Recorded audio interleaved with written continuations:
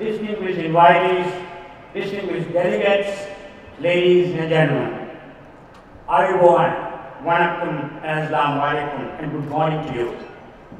I am extremely pleased and privileged to welcome the President of Sri Lanka, His Excellency Mahinda Rajapaksa, to the 12th Global Symposium for Regulators, jointly organized by the Telecommunication Union and the Telecommunication Regulatory Commission of Sri Lanka. Your Excellency's participation in the opening ceremony undoubtedly encourages all of us. We sincerely thank you for your most distinguished presence here today. Your Excellency, your presence here today is all the more significant because you have not only brought peace to our motherland, but also because you have been the live wire and the force behind Sri Lanka's success in ICT and telecommunications, both subjects being very close to your heart. Your passion and desire to empower our rural communities has earned you praise from such giants of ICT like Mr. Bill Gates. Undoubtedly, we draw inspiration from your presence at this symposium.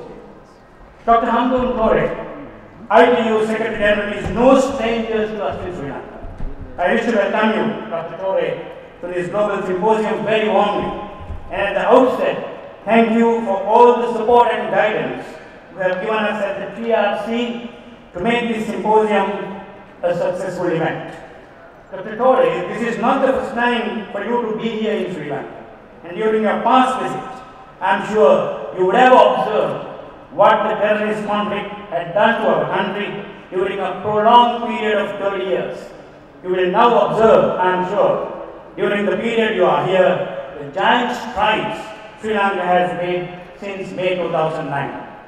It is also a privilege to welcome the Honourable Ministers and Deputy Ministers of the Government of Sri Lanka, as well as Honourable Ministers and Deputy Ministers of a large number of countries present this morning. I welcome you all to this opening ceremony of this global symposium. I must also welcome Mr. Zhao, the Deputy Secretary General of the ITU, and all other senior officials of the ITU to this symposium.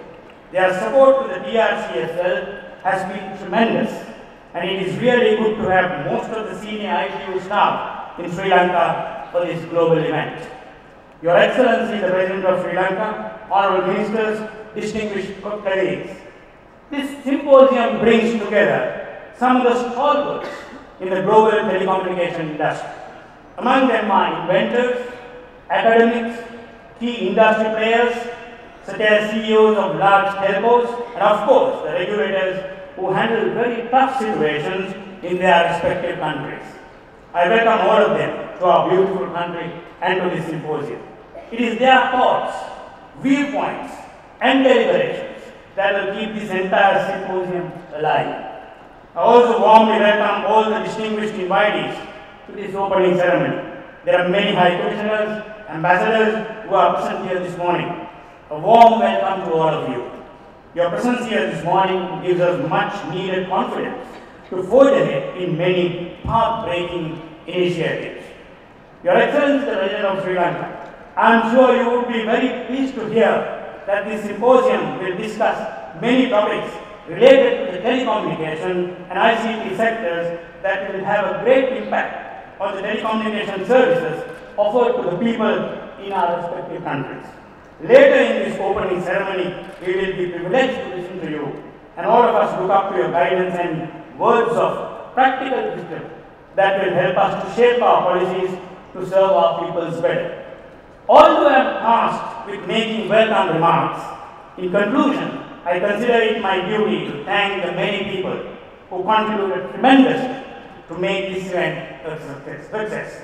The Director General of the TRC worked tirelessly with TRC staff and many other stakeholders within and outside the Government of Sri Lanka for months to bring this event to what you see today. A special word of thanks to our security teams for helping us in numerous ways. The list of supporters and contributors are far too many, Your Excellency, to mention by name.